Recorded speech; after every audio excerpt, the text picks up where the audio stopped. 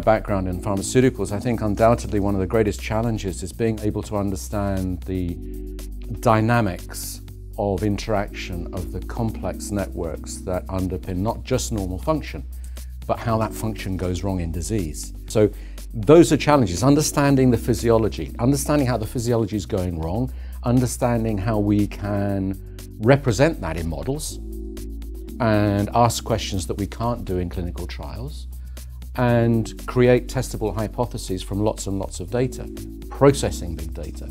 Understanding how you can create actionable information from that big data is absolutely key. And at the moment, without the use of computational approaches such as modeling and simulation, that's a huge challenge.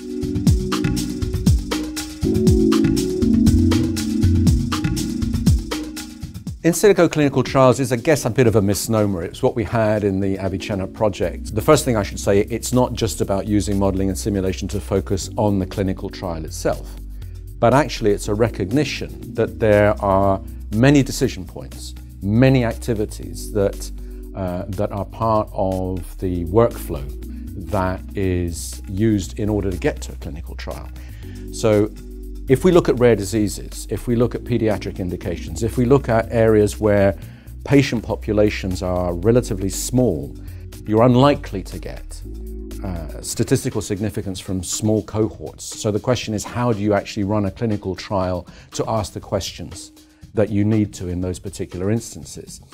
The answer is that if you can run a computer simulation of virtual populations in a clinical trial using appropriate software, they can generate hypotheses that are testable in a small population where you can reach statistical significance, hopefully, because you've actually run the experiment beforehand. And that can have a massive impact, not just on the kind of trial that you design, because it can only be small, but on the reduction and refinement of animal experimentation, the prioritization of very expensive, large-scale laboratory experiments. So it can have an impact on cost reduction by streamlining the workflow, because you've done stuff in a computer before you actually spend money at the bench.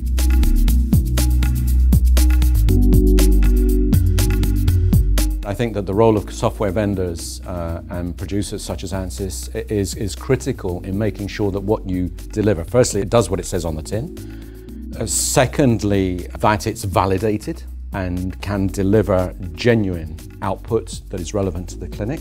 And thirdly, that the software is easy to use by people who don't need to spend time being trained. And again, if you're looking at the clinical side, that is going to be important for the training of the physicians being able to use it, or the surgeons.